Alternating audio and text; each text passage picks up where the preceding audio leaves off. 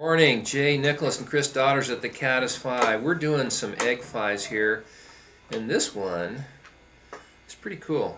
Using a Steelhead or a boss fly, a Daiichi boss fly hook.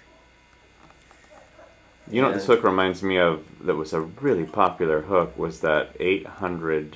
You remember that? Yes. TMC hook? Yes. This particular hook is one I just love to use on my comets, and I'll use this for tube flies. If you haven't tried this for tube flies, you're missing out. It's worth having in your arsenal.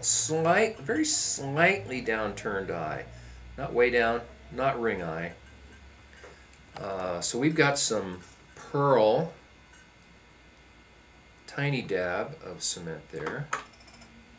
You could use clear Cure goo. Oh yes. On your eyes.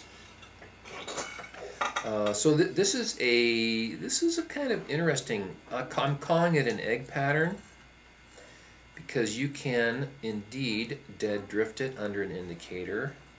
You can fish it in tandem with larger or smaller nymphs. You can also swing it. So this is Arctic foxtail. So it's kind of cool because you can fish it without an indicator.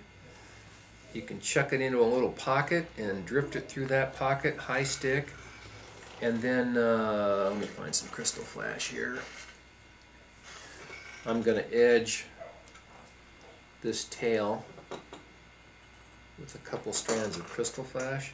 Anyway, you can high stick it through a little pocket, and then you can let it swing around. Fish are as likely to take it as it's dead drifting as when it's swinging. So now here we have pink tail, Arctic fox. Could use marabou, sure. Little crystal flash enhancer. The pearl eyes with this is a fluorescent white chenille, just really nice contrast. I'm going to throw on a pink, this is saddle, this is webby saddle, so schlappen would work really well also. A lot of hackle here, just a little bit. And I know it's extra work to put these things, wind these hackles in by the tip, but that's just the way I do things. So you want to tie it in by the butt, be my guest. The fish will be perfectly happy with it, with the result. So, pink tail, pink hackle, flow white body.